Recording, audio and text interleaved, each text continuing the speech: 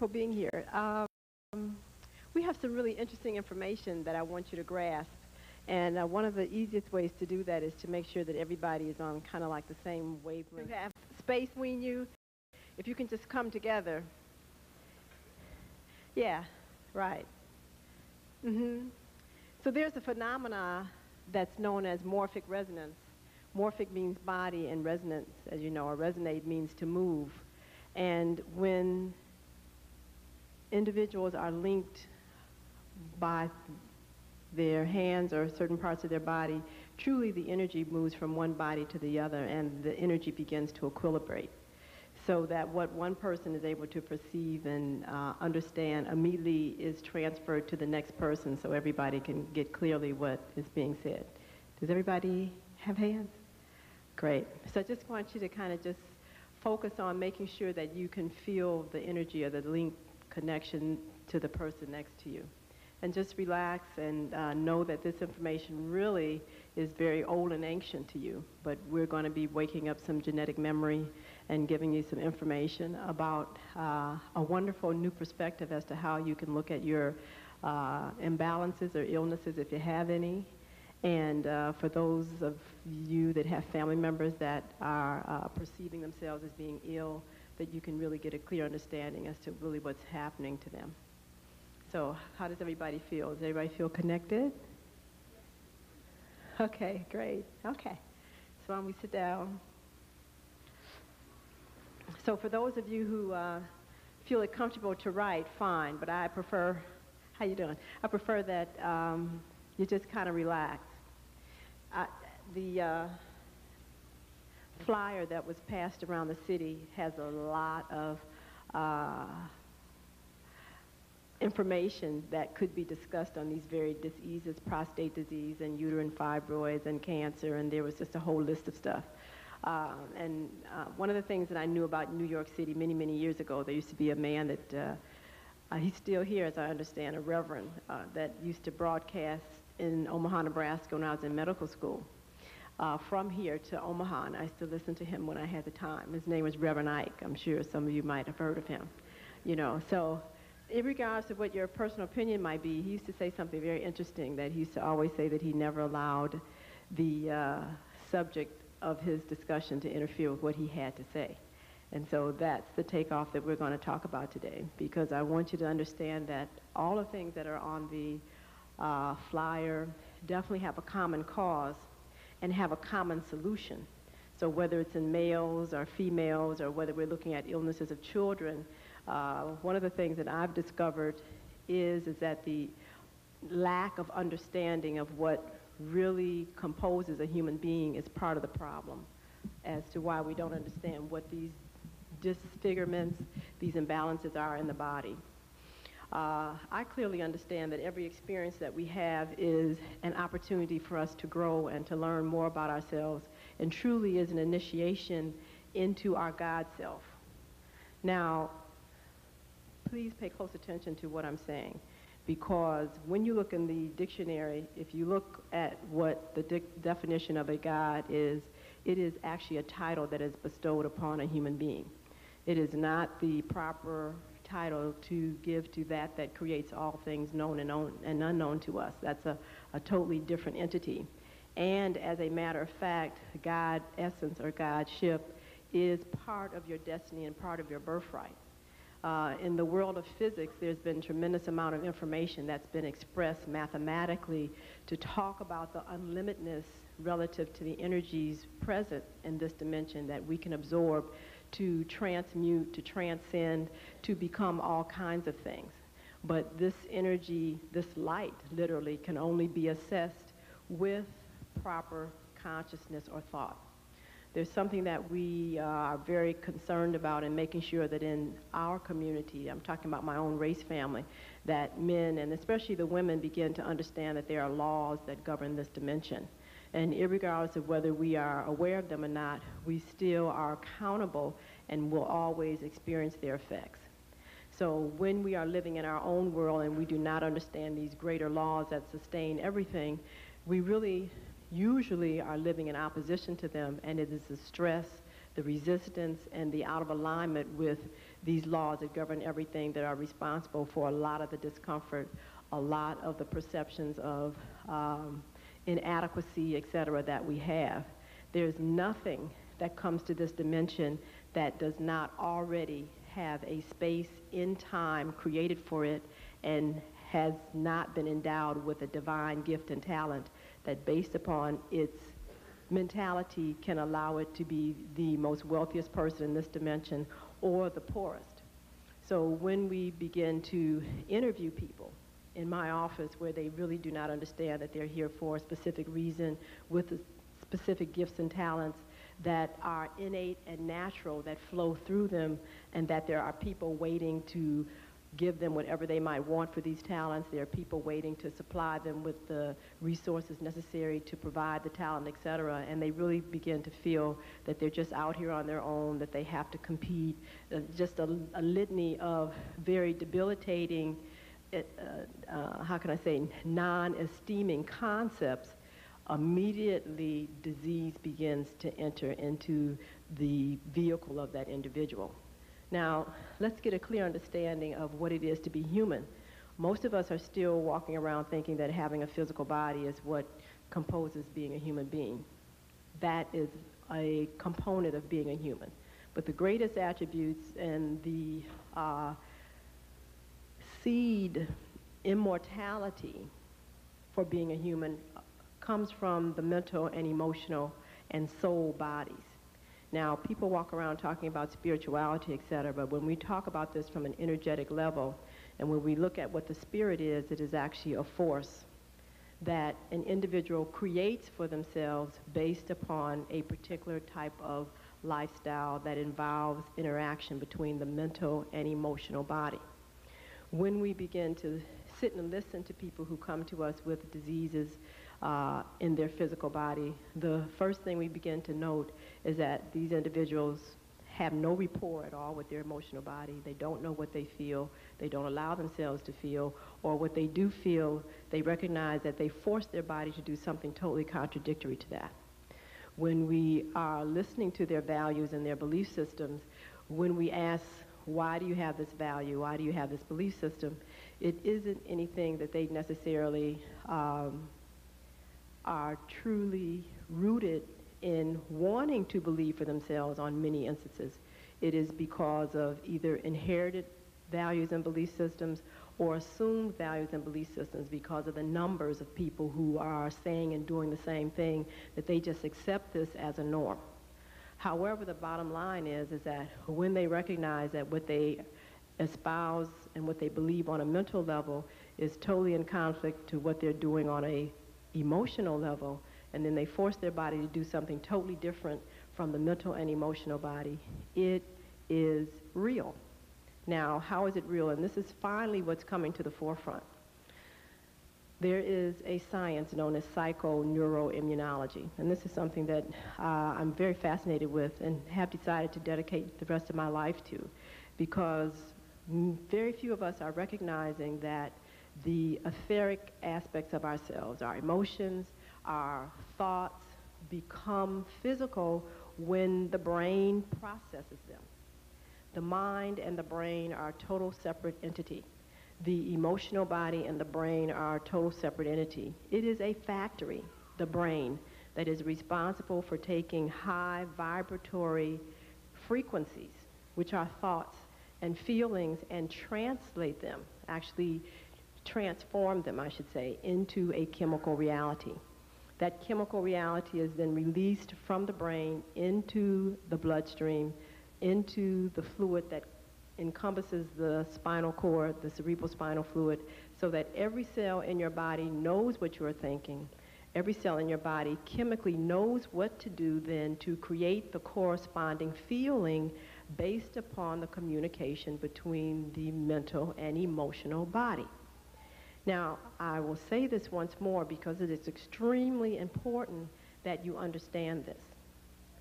Your brain is, again, a tool, a factory that is responsible for making available to the cells of your body the information that is being radiated from the mind, which are thoughts, and also allowing you to experience the sensation that your thoughts provoke in your emotional body. So that means then that if you decide that you want to have a less than loving thought about a person or a situation, immediately you will notice that you immediately move into discomfort, because by creating those kind of thoughts, the discomfort and the discordance that you create, the disharmony, immediately affects, first of all, the originator of the discordance. So can you imagine people who are walking around who have these opinions, of many people who have these opinions of relationships that they've had in childhood, interactions that they've had in high school, situations that they might have had on the job, and they're talking about events that have happened 15, 20 years ago.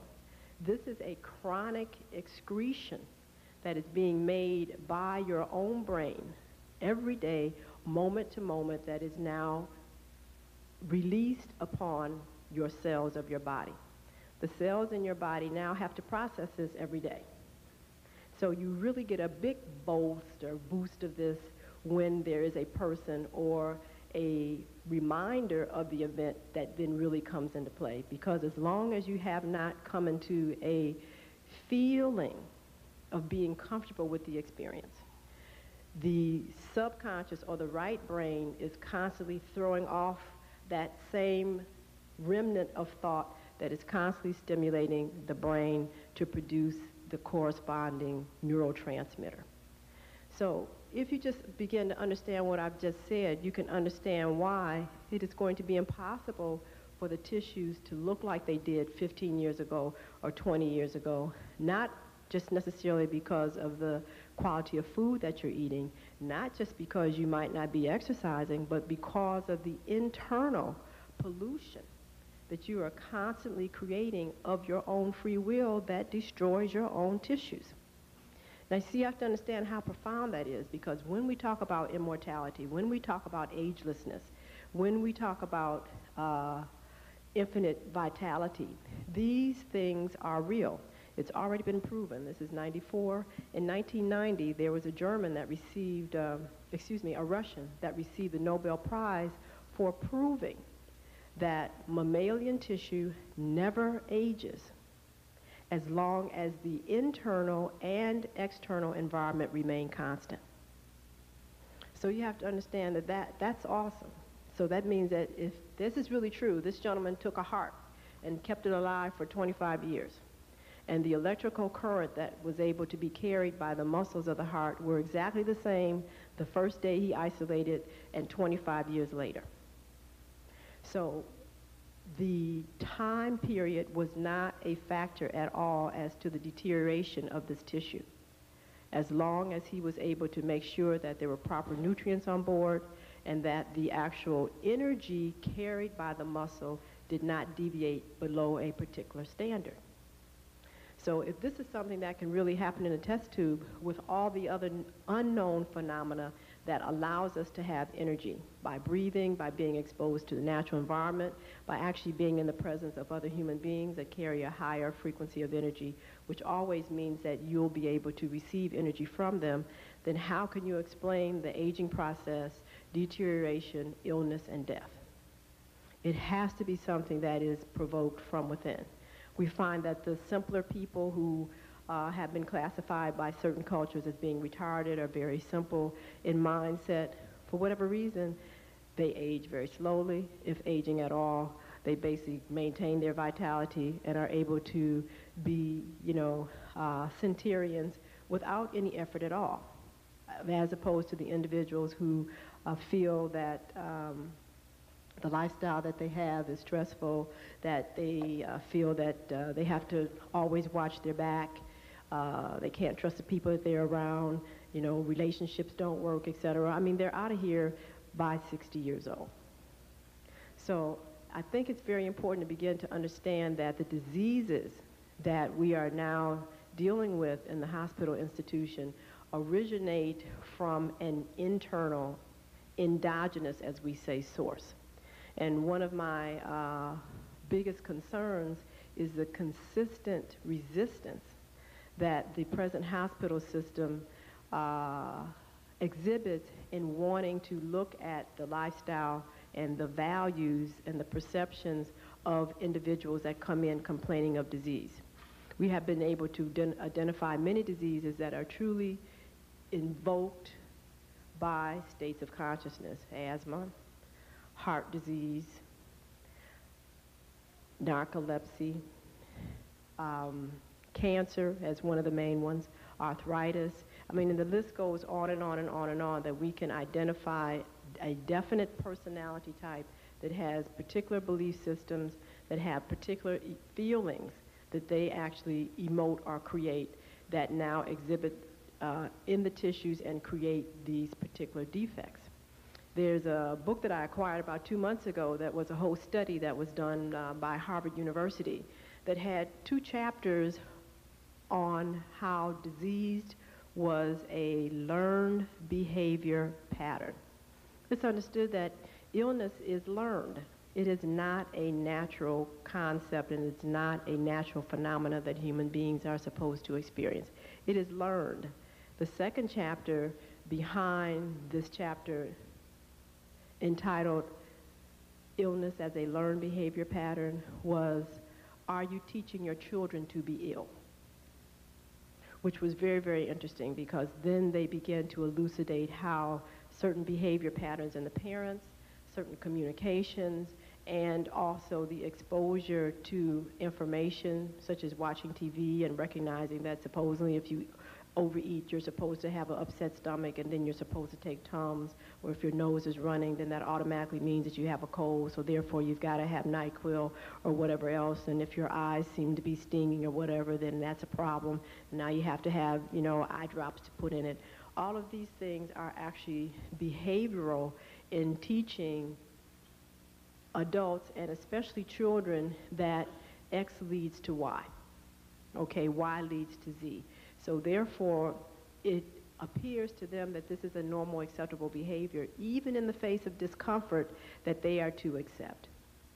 Now, I think that one of the things that is most phenomenal is the fact that we still do not recognize that because the capacity to be here indefinitely, physical immortality is a reality, but it also requires, just like everything else, a state of consciousness and a lifestyle.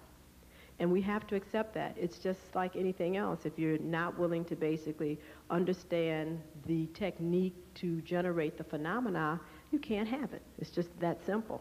So the idea to just assume that you don't have to do anything but just sit there like a bump on a log and you're going to be here for 200 years is inappropriate. So if the goal is that you want to be here 200 years, 500 years, 800 years, fine. That is truly a capacity that the body can give you without question. But to be able to do that requires, first of all, a consciousness, and then secondly, a lifestyle that allows the body to utilize its energy in the most efficient and effective way. So when we get involved in activities that are not efficient, that are not effective, obviously this is not a person who truly has long-term intent of being here for an indefinite amount of time. Well, what are those activities? And most of us are very much into a lifestyle that truly will not even allow us to live 70 years, let alone 300. What could they be? The eating habits. Not necessarily even the quality of the food, it's just the timing that people eat is automatically suicidal. Depending upon the structure of the individual, because there are 4 types of humans on the planet.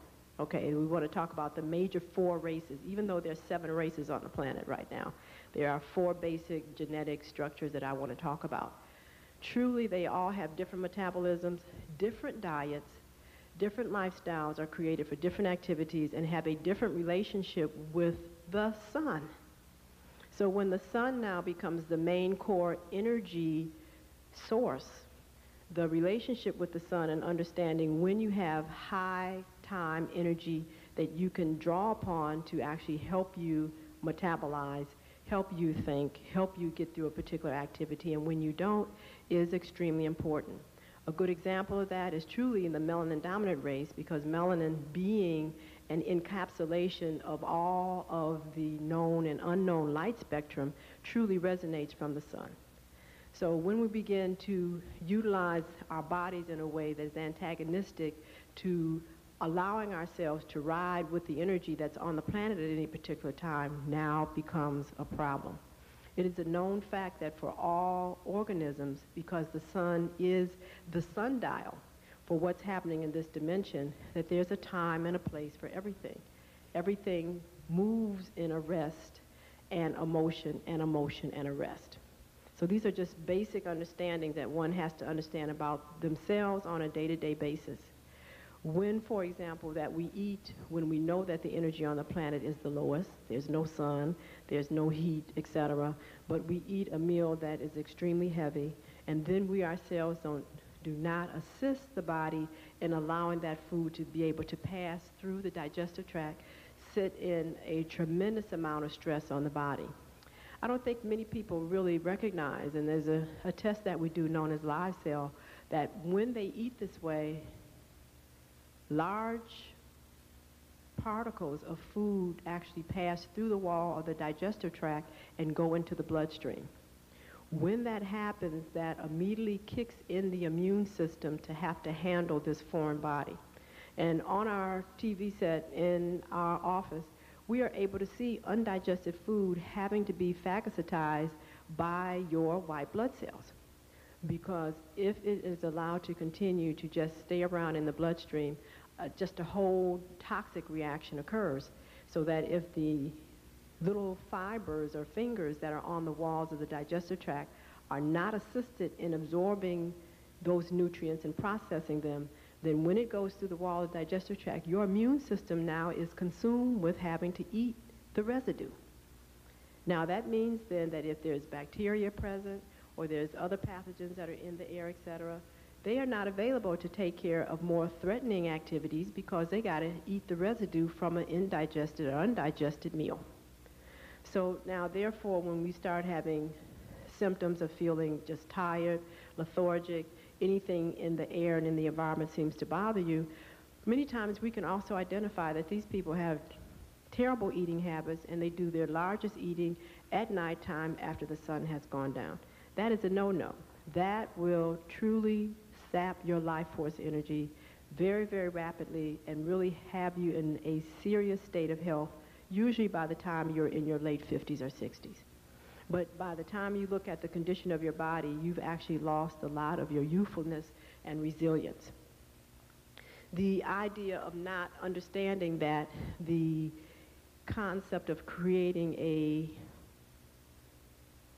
self-defrosting refrigerator or an auto-cleansing oven, a self-cleansing oven, is no more than the human being that created it really creating themselves.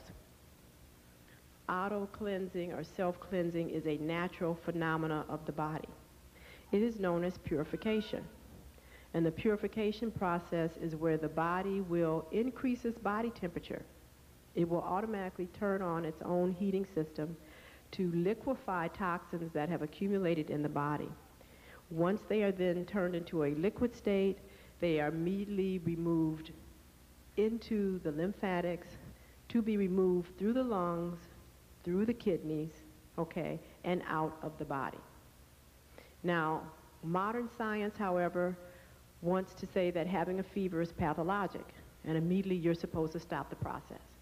What happens then when you take the Tylenol or whatever else you want to take to actually turn off the liquefying agent, you immediately allow these solidified toxins to stay in the body longer, which eventually produce the cysts that we have, whether it's, they told you there was a lipoma, they told you there was just a cyst here, that was just right. Well, that is actually stagnated waste that was not allowed to go through the purification process to be eliminated from the body. When we again, once these toxins have been liquefied, do not then allow ourselves to eliminate them properly through the breath by proper breathing, proper exercising, allowing ourselves most of all to sweat. This is a real big problem. Then they begin to re-solidify, but you have to remember they've already been moved to the lungs. This is what has happened with most people when they're diagnosed to have pneumonia. Pneumonia is an interruption of a purification process that did not allow, the person did not allow this process to go into completion. So yes, we do breathe in bacteria in the air. And when we have this waste that does have sugar in it, it does have protein in it, et cetera, that is now sitting there in the lungs, this is real food that this bacteria that we've inhaled can live off of. So it appears as though that there is a viral or a bacterial pathogen that is the reason for the pneumonia. That is not true. The reason for the pneumonia is the fact that there was an elimination, a purification that attempted to take place, and the individual, by their unwillingness to pay attention to the symptoms of the body, and first of all, to rest it. It's like we know that when the refrigerator is defrosting, when the stove is self-cleaning, we don't try to bake on it, and we don't try to put food in the refrigerator to be refrigerated. Okay, we let the process go through the whole motion, let it clean itself up, and then we know now that we can put our food back in the refrigerator, that we can now continue to cook on it. But now when these processes of a runny nose, the temperature goes up, etc., do we then immediately put ourselves in a resting position, trusting that the body knows what it's doing and has the capability of taking care of this process? No. We've got to go to work. We've got to do this. We've got to do that, etc. And as all of us know, the statistics state that every 2 minutes somebody is dying. But now, has that really changed the quality of your life?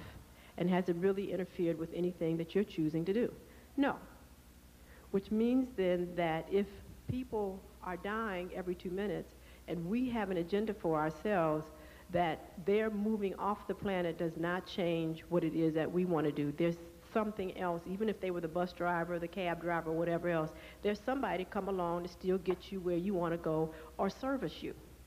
So the idea that all of a sudden the world ends because you don't go to your job, or, you know, life starts because you're now willing to honor yourself, immediately puts you in the range of the individuals who also are going to be going to the graveyard. You're going to be one of these 2 people every 2 minutes that's going to be leaving here. Excellent example is as we came out the office yesterday, there was a taxi parked in front of the hotel, and the doorman just kind of says to us, well, yeah, this cab is here because the cab driver slumped over on the wheel and had a massive heart attack and died. So, you know, the ambulance was making noise behind us, but, you know, I didn't really pay much attention. But it was because they had just pulled the man off the steering wheel and threw him in the back of the truck, and he was on his way to the morgue.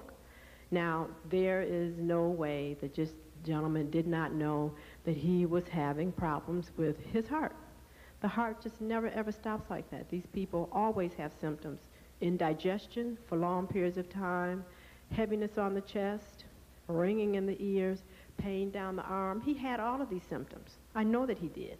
But now his unwillingness to recognize that his body was giving him signs and symptoms that it needed to do nothing more than purify itself is now the fact that he'll never drive another taxi again. And of course, 1 hour later, somebody else came and got the taxi and they're driving on. So it's very interesting that now, because people have lost the esteem of self, the value of how important you are, that there's a whole industry to help you even repress all these symptoms so you can get to the job.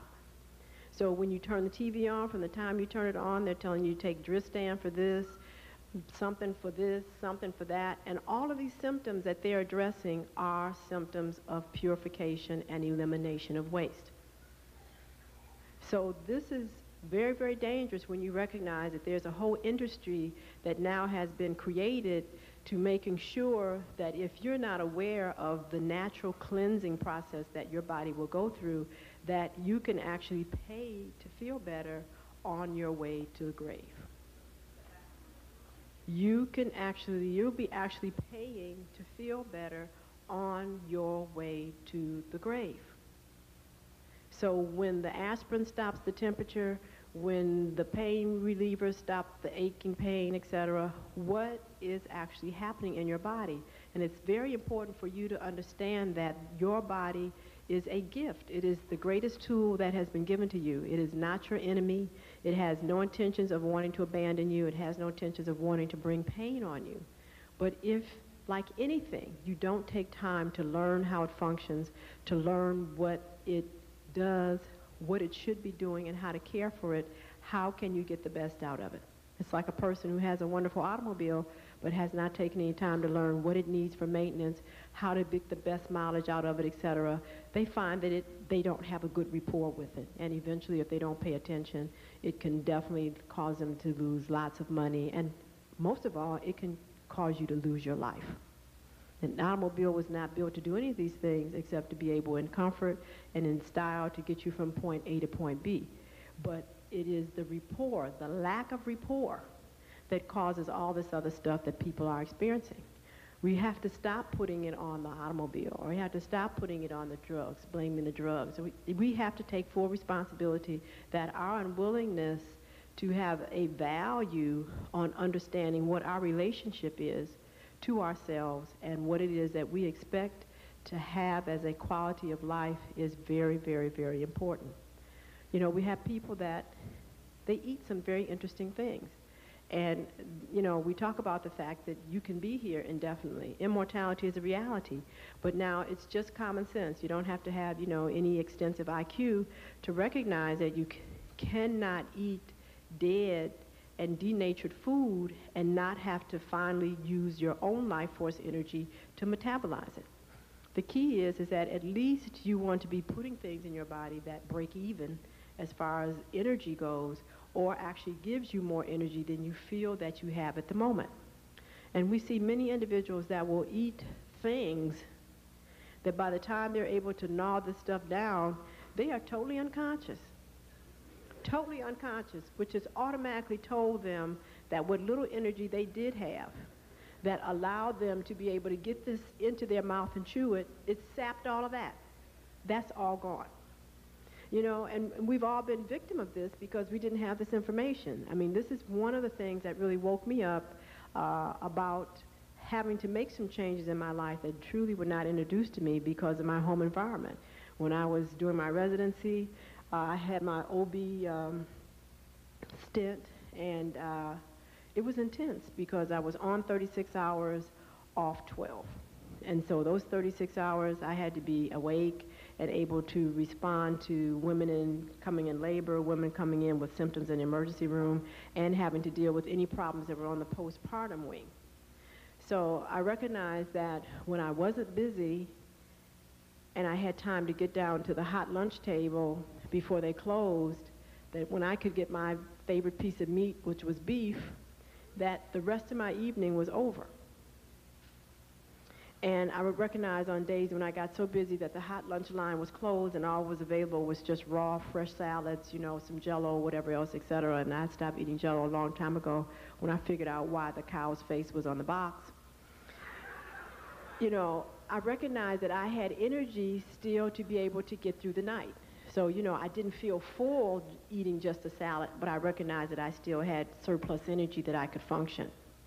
So I made sure that I really was able to finish up everything, and I just made sure I ran in at the very last end to get this piece of meat. They used to have these beef on bun sandwiches, you know, these lots of this rubbery beef on these big onion rolls. So, you know, I got this, and of course, when you're a surgeon, you don't have time to do much anything, so you just kind of gnaw this stuff down real quick, and I went back up to the unit. So we didn't have anybody in labor. Everything in postpartum was quiet. There was nobody in the emergency room. So I said, well, fine, you know, no telling what will break out tonight, so I'll take a nap. When I came to, it was 2.5 hours later, and I, in my mind, had only been asleep about a half an hour. No problem, but when the nurses came in and said, oh, you know, we tried to wake you up on about 3 or 4 occasions to sign some orders off, and we just could not arouse you, that was very frightening. Because that meant then that if somebody had to came in bleeding, if somebody had to come in ready to deliver, that I would not have been able to assist them. I would have been just totally incompetent to rise to the occasion. And I was very concerned about that, and I said, well, you know, do I have some kind of disease? What's going on? I mean, I can't finish this residency if I can't be able to be aroused at the proper time. And I had never done this before. So I went to the endocrinologist to find out if I had some kind of endocrine problem, was it my thyroid or whatever. So his thing was, well, you know, you could lose 10 pounds, but otherwise you're fine. Now, did that help me at all? No, because I recognized that I had a problem because I still did not have an answer for not being able to be coherent and be able to be aroused for 2 hours out of my life. And people are expecting me to be available to assist them. So I said, well, let me just pay attention to what was going on at the time that this happened. And it was very clear to me that, again, this did not happen to me when I did not eat beef. So I said, well, let me do the experiment, because I had never heard of meat causing these kind of problems. That had never been ever taught to me, never said in medical school or anything. But I'm just going by what my body was telling me. I said, okay, well, let me not eat any more beef and just see what happens. Lo and behold, it never happened again. So I was like, that's really interesting. I said, I won't tell this to anybody because they won't believe it. But I just will recognize that, I have an allergic reaction to beef, okay, because that's what we're just going to say this is. So then I started noticing that I started getting drowsy when I ate chicken. So I was like, oh, now that's real interesting because, you know, this sensation of wanting to just kind of sit down and be quiet and not feel like really wanting to think a lot was starting to occur with chicken. So I said, well, I think I better leave that alone. So I stopped eating chicken, and that never came back again. So I would eat fish, and I started having a craving for a lot of protein, so I started eating cheese. As a matter of fact, there was a wholesale house in Detroit where you could get pretty good quality cheeses very inexpensively. So I would buy 5, 7, 8 pounds of cheese, and it would be gone in a week. So I was like, oh, that's, you know, and I loved it, no problem. Nobody ever told me that this stuff wasn't good for me. But, you know, I love shoes. So I looked down at my foot one day, and I recognized I started getting this bulge at the base of my big toe. And I was like, oh, no, there's just no way that I could just be getting a bunion. I could not even understand that. So, you know, I just said, what is it that I'm doing that I did not normally do that would cause this phenomenon? See, I was just not willing to accept that this is just something that just happens and you just move on. Now, whether that was my vanity, I don't know, but I just was not going to accept the fact that my toe was supposed to turn inward on its own. So, therefore, it came to me that, you know, I was eating all this cheese. I mean, you're eating 5 to 7 pounds of cheese a week. So I said, well, you know, let me just not eat this anymore. I said, okay, we'll give this a little experiment. In 2 months' time, after I stopped eating cheese, my foot straightened out. This lump went away. So I'm like, oh, like, this is real interesting. So I recognized that animal products, flesh, and their byproducts were something that I could not include in my diet. If I wanted to stay healthy, if I wanted to stay alert, and most of all, if I didn't want my body structure to actually change. So this was still my own personal experience. I didn't necessarily equate this to other people's. And I just kind of tell you this story to let you know that from my own experience, how I felt, what was happening to my body, I recognized that there's a direct correlation with the foods I was eating and the changes that were happening to my body, which were degenerative. Now, there are many, many things that can cause these same phenomena, but what is the underlying factor here? The underlying factor is that I was eating foods that had minimal energy in them that was causing my body to have to give up its energy where the normal natural phenomena keeping my body static was not able to occur anymore. It actually was putting me in a negative energy deficit.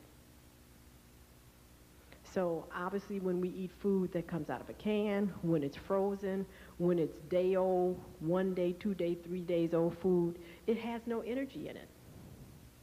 It has no energy in it. And so when you eat that food, you will actually recognize that it will usurp your life force energy. These are really important basic laws that you have to remember if you want to talk about not aging and actually being here for long periods of time. The key is to be able to be appropriately aware of the accountability of how you're using your energy. It's an equation. You have X amount of energy. You also have X amount of resources to draw energy on so that upon or from so that you don't have to use your own. And if you're not paying attention to what has energy, that by the time you eat it, you have been able to restore your energy from digesting it and absorb extra energy, then you're going to have problems. And it's really that simple. Now, what I find is so interesting is that the structure of the African race, because they are what I call sun dominant, or have the capacity to absorb a tremendous amount of energy from the sun, that they can eat foods that have basic minimal nutrients and be able to use them completely, and the amount of death that we have, the amount of deterioration and aging, is totally in opposition to the innate capacity to be here indefinitely. But I also recognize that being in an unnatural environment, not understanding how to properly cope and adjust to an unnatural environment, that is, that living above the 42nd degree latitude for Africans automatically cuts you off of a tremendous amount of sunlight. And then not understanding the need to have to honor the fact that you come from an open air society. We need much, much more air. We cannot be in very closed type places like Caucasian races can, because they've been conditioned to live in areas with high carbon monoxide for thousands of years. We cannot do that. So when the windows are not open, if everything is sealed down, when there's no light, etc., and most of all, when there's a lot of dust and debris around, it takes a tremendous toll upon us. So these are just basic things that one has to understand, and it's a necessity to expose ourselves to as much sunlight as possible. Now, these things have already been documented, so why aren't they taught to the children? It is because one is that the parents obviously don't have the information, and two, the schools that our children go to are not geared to teach them from a perception of who they are as the norm. And that is a parental responsibility, is that it is very important that whoever you're teaching should be taught what they need to know to be the best they can be, not what is best for somebody else, but for them. So when we have teachers who are then also ignorant of who they are, that actually look like the student, then we've got a serious problem here. Now, I just want to go back to this purification process, because again, when this purification process could not complete itself, that this liquefied waste could not leave the body through the lungs, through the colon, through the lymphatics, it then now re-solidifies and will then relocate itself in the body. Now, why does it perhaps locate itself in the lungs or in the arm or in the leg or in the prostate or in the uterus, etc.? Well, now that's a very interesting phenomenon, and we have begun to understand that truly the location of disease, waste in the body, is due to the perception of the mindset of the individual and their emotional body. For example, prostate disease. Prostate disease is a reflection of women who have true issues around accepting their nurturing capacity. The uterus on the physical level is the innate resource for nurturing. It is the first house for an incoming soul, and it will take care of that soul for 9 months until it is able to stand on its own, which is known as birth. The uterus and that capacity to nurture also has an emotional body, and it also has a mental body. And we notice that women who do not appreciate the nurturing capacity, whether it's on a physical level, have also emotional and mental issues around nurturing at all. We ask them about their relationships with their mates. They're strained or either totally void because of the inability to deal with differences in relationships that have allowed them to feel less than loved and hurt.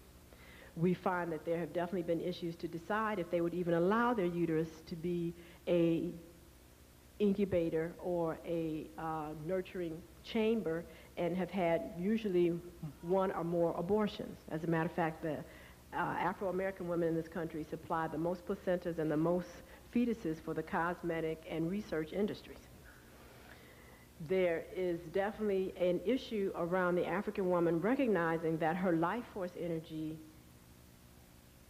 should be used for something that she truly believes is something that she should be doing. When we sit down and talk to these women with uterine fibroids, the jobs that they perform every day are jobs that if they were to really ideally be living their ideal life, they would never even think about performing. So the understanding is that whenever you're involved in something, exchanging your life force energy, that is a form of nurturing and sustaining. So for the woman, everything that she's involved in is a child, whether it's preparing a meal, whether it's writing a letter, whether it's making a garment, whether it's, performing a job for someone else. All of these are actually her children. So therefore, when there are ambivalences about the proper use of this nurturing energy, whether it's with her children, with her mate, or on the job that she is, the thoughts that she have will actually now be attached to the physical internal representation of that part of the body that actually is the prototype for that type of activity. Does that make sense? So therefore, the physical uterus is the prototype for nurturing on whatever level.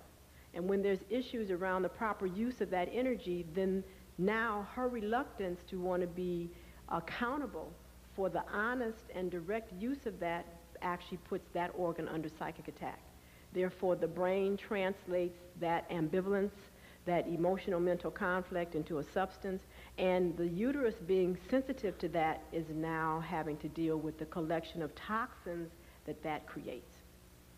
So we have identified that obviously having a hysterectomy is totally inappropriate, and these women go on to have a tremendous amount of other side effects from that, because the disease, which is a mental emotional conflict, was never treated.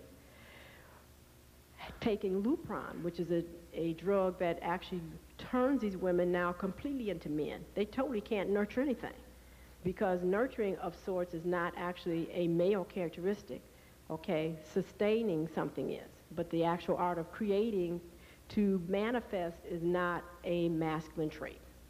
So now they totally become men. So we have a real issue here. They get secondary sideburns, hairs on their chin, the whole bit, lose their cycles, etc.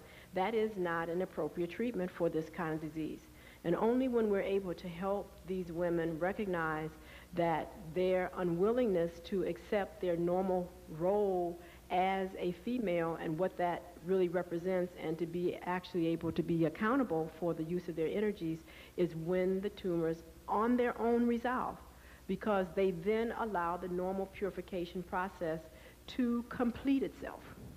So uterine fibroids is no more than an attempt of a purification that has been arrested by the resistance of a mind and an emotional body to come into alignment.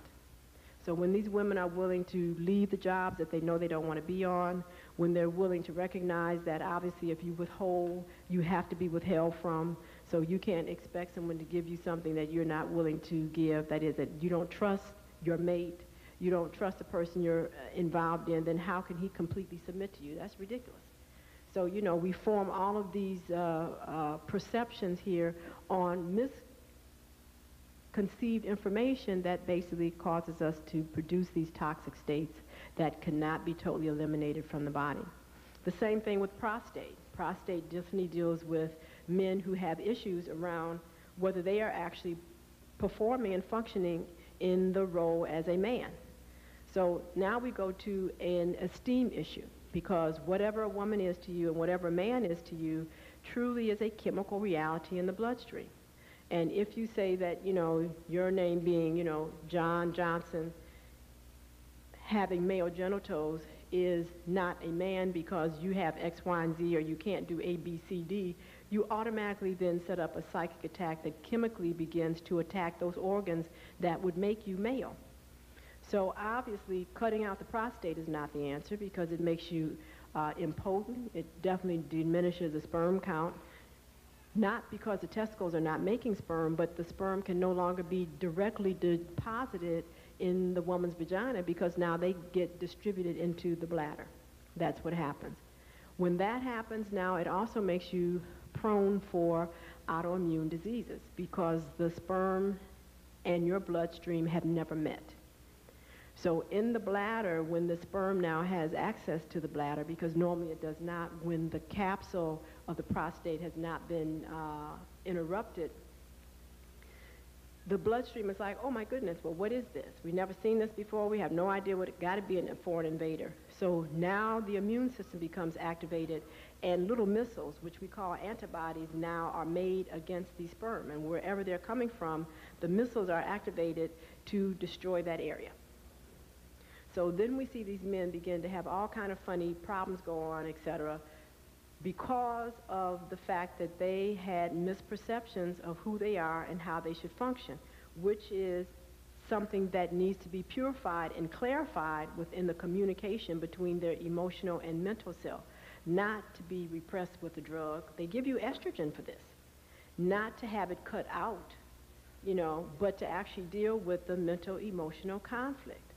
But now I think this gets very interesting, because when individuals are not recognizing that it is the mind and the emotions that determine the contour, the shape, the actual action of the physical body, they think that they can really start playing games and that they don't have to actually speak about what they're feeling and thinking, and nobody will know.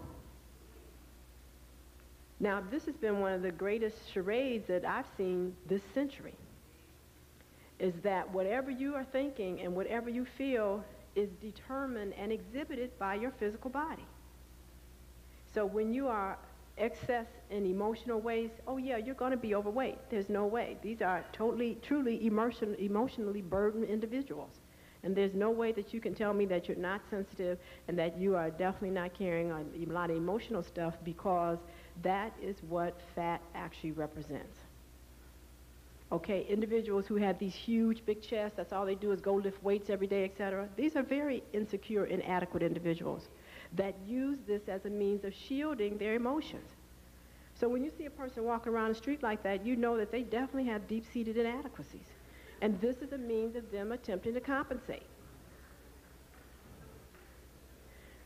So it's like, okay, this is real interesting. You can't hide your emotions and what you are thinking.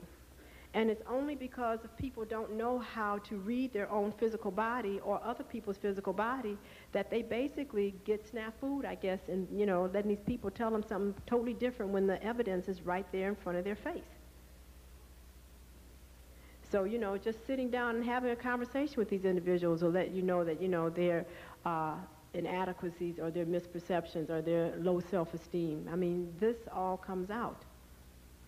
So you can see anger on people's face. There's no way that you can tell me that you're not angry and you can barely open your mouth because your teeth are so gritted to say hi.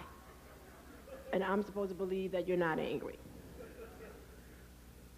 Okay, you understand what I'm saying? So it's like there's no such thing as a secret. So the idea that you feel that you cannot talk about these things that are bothering you, you're saying them anyway. They come out through your physical body. But unfortunately, the way that they come out, it disfigures, it distorts, and it destroys. So by the time you get to the grave, we knew all your issues. That's the point. We knew all your issues. You cannot hide. There's no such thing as secrets. You know, and sometimes I have people come in and it's like, well, you know, you're talking so loud. I don't want anybody to hear or whatever. And it's like, oh, that's real interesting. It's like, have you looked in the mirror lately? Okay, it has nothing to do with the tone of my voice. It's like everybody who looked at you knew something was wrong already. You didn't, you know, I mean, there's no such thing as a secret. So this exclusivity or this idea that we think our stuff is so secretive that we can't talk about it, it is really a joke, and millions of people are dying every day thinking that they're keeping secrets. I mean, just to show you something that's very interesting. You can look at a woman's pelvis, you can look at the contour of her thighs and her legs, and you can know right away if she's been sexually molested in childhood or early adolescence. You can just look at her pelvis. I mean, these women that have tremendously knocked knees, their thighs rubbed together, etc., they have been sexually molested, and the psychological trauma of that has totally shifted the pelvis and the fat distribution to actually make a barrier to get to the perineum, the vagina. That is not how you're normally built. This is because of sexual molestation. And I'm telling you that when these women are willing to open up, they all give you the history that they have. They just, for whatever reason, felt that they could not, but their bodies told it.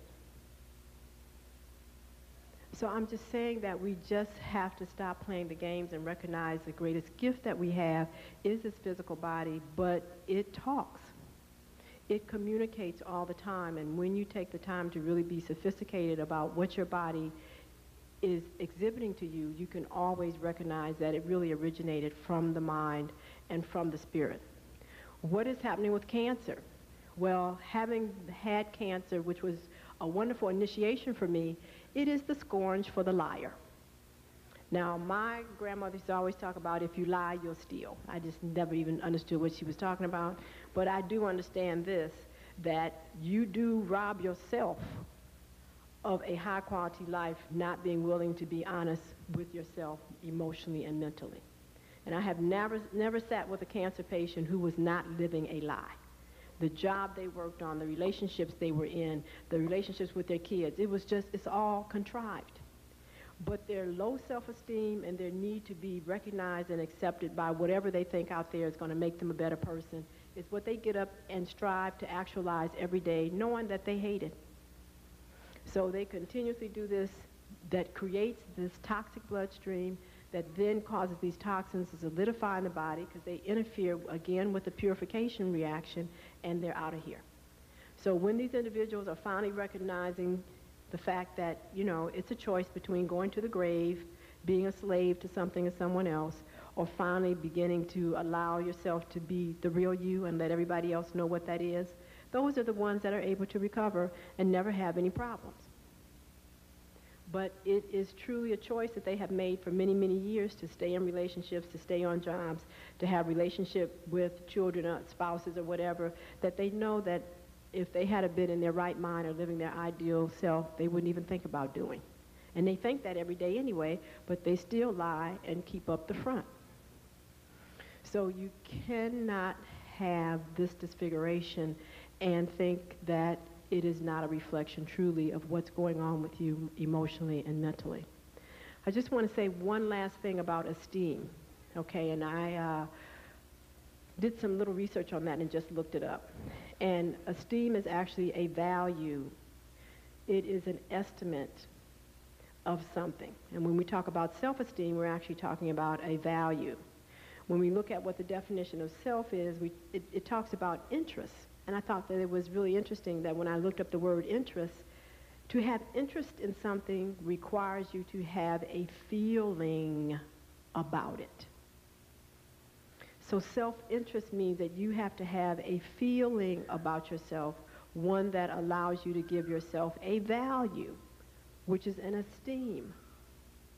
So when we define ourselves as something that when we think about our name or when we look ourselves in the mirror, that we automatically go into a discomforting feeling, it is the foundation for addiction. Now you want to know why people are addicts? That is why. It is because when they think about themselves based on the definition, the value, the esteem that they have assigned themselves, they automatically go into pain, and to get out of the pain, they use a substance or an activity. Now, see, you have to understand how much low self-esteem there is on the planet. So it has nothing to do with whether you're driving a big car or you wear $100,000 suits, if there's such a thing. It has something to do with the fact that when you look in the mirror or you recite your name to yourself, you automatically go into pain because the value of what you think you are does not make you comfortable. Now, this is all self-inflicted. It has nothing to do with nothing outside of you. So if you decide that being a black man in America is a horrible thing, then obviously every day you wake up, you got to do something about the pain. Oh, but this is real serious. You've got to do something about the pain. So therefore, when I wake up and recognize that my name is Joe Blow and I'm a black man in America and I don't have this and I don't have that and I don't have the other, then it's like, yes, where's the pipe? Where's the marijuana, et cetera, and we'll sit this day out. That's exactly what's happening all over this country. It is because the perception of these individuals is such that they create their own emotional pain and they want out. So now the treatment is not obviously gathering up all the pipes and getting rid of all the cocaine and marijuana, because the people are still in pain because they still are perceiving themselves in less than an ideal way that creates a discomfort in the emotional body. So the treatment has to be to ask these individuals to redefine themselves and give themselves a different value system. It's real simple. So why would a person think that being a black man in America is a problem? Now, I mean, we just should just literally dissect that. Why would that be a problem? Do you know anybody cranking out black men in a meal? Of course not, because it is a divine state of existence. Only the Creator makes those, which means then that if that's where it comes from, it has the characteristics and attributes of the source, which means that being a black man in America means that you are a divine entity. Now, understanding what that means now goes into your own value of what the Creator would be. Because if that means that now you have dominion over the planet, that you have the capacity to do anything that you so put your mind to, etc., now that puts you into a whole different reflection of self. So you don't have to sit up and beg anybody and tell them that you need certain gratuities or, you know, I can't think of the name of this stuff that they use for going to college and all this other stuff. You don't need these crutches. Because when you understand that you're a manifestation of the Creator, you can learn anything you want to and any time you want to and apply it. So you don't have to apologize for this. Being a black woman, I mean, this is the same issue. You know, well, I'm a black woman, so that means da-da-da-da-da-da-da-da. Well, obviously, when she overeats or when she's actually smoking drugs herself or marijuana, or she's basically a workaholic because she thinks that working 24 hours is going to make her a better person, or she's got to play the lotto every day, or whatever else this is. All of this is because her esteem of self is less than what the body and the emotional body knows that it should be. So taking away the lotto, you know, firing her off her job, whatever else the situation, none of that treats the problem. It is the fact that she has to redefine who she is, change her name, or give herself a broader definition of self and be able to actualize that. But the idea that something divine now having to be apologized for that's inadequate is totally a problem. And you have to understand the women in my race family maintain an industry, $18 billion a year in straightening their hair. Now, see, you have to understand that is a real problem because, first of all, it totally takes her out of her elements that she needs to be able to be here on the planet. You can't stay in the sun. You can't be in the rain. You can't be in the wind. You need sun and water and wind. So what do we have here? We have an addiction. That is an addictive process. So if you wanted to equate the crack pushers and the hair salons on the block, they were probably of the same number. And we have to deal with that. Now, there's no Koreans, anybody else, or whoever's making this synthetic hair, that definitely is like what the Creator has given you. So the key is that there is a self-imposed low esteem that causes these individuals to go through this discomfort on a regular basis. It's discomforting. You should see what they go through in these hair salons to get that stuff done. It's discomforting, and there's no need of lying about it. And, as like I said, it's unnatural. You cannot be your natural self and sustain it. So therefore, it's like that automatically takes you out into a different element. And I learned that a long time ago, and I just really had to let that go. So I had to redefine myself. I had to move into a different awareness of what I meant to myself and why that was not going to be an issue in my life, because I felt that if I could not face myself as how I was created, it was a personal problem that really meant that there was always going to be a block between me and whatever I tried to relate to. So now we have the same issue with our relationship with our children. It's not a sincere one because we don't even come to them being ourselves. We have this problem with the relationships with our men because we don't come to them being ourselves. I have some women that tell me that their husband ain't never seen their real hair. I mean, you know, so, I mean, that's incredible. So, I mean, what is he really loving? I mean, what is he really with? You know, that this kind of limitation or esteem of self is extremely dangerous. And when a person withholds from themselves to that extent, how are they going to really give you their best? They lie every time they say they love you. How can they when they don't love themselves?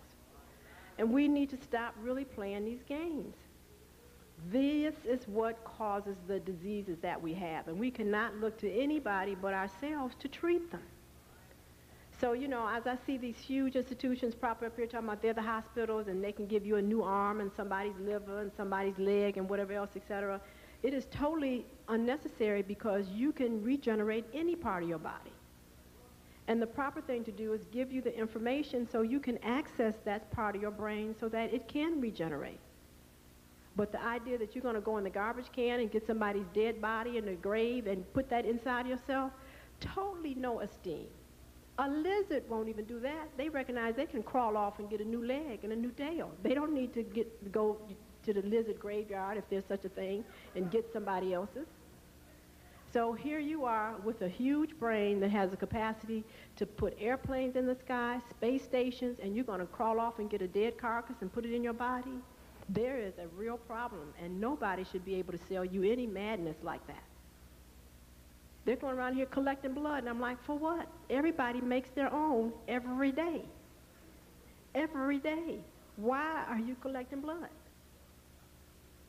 And it's amazing that people lay there and give theirs to be given to somebody else, and it's like, well, don't they look like you? Yeah, if you stick them with a pen, they have little red blood that comes out just right, because they make their own. So now, why is it that these people can't make their own? And they can. At least that's what I learned from the Jehovah's Witnesses. I've seen some of them in really bad shape, but they've been willing to at least not take blood, and they live. Now, you know, of course, we're taught to harass them and do all kind of things to them in the hospital, that kind of thing, but it's been amazing. I've learned a lot of interesting things from my patients. They're my greatest teachers. I have patients that walk around and go to work every day with hemoglobins of 2. Now, my thing is that why do you want to walk around with a hemoglobin of 2? Because no, it is not natural. And if you can get enough strength and energy to go to work every day and work 8 hours with a drop of blood in your body, why can't you just get to the real issue and allow your body to make all the blood you need? Because it's still a level of withholding. So it's like, you know, why walk around on one leg when you can have 2? If you get to the real issue as to why you lost the first one in the first place, now we can get us another one. Do you begin to understand what I'm saying? Is that this esteem issue, this lack of limitation of understanding who we are and what gifts we have are the reason for our suffering. And there's no institution outside of you that is going to be the answer to rid these problems. No, no, no. So it's no need to invest your energies in that when you already come here completely capable of being here indefinitely and totally being capable of being total master and mistress of this entire planet. But that requires a state of consciousness. That's the only thing that separates the weak from the strong. It's consciousness.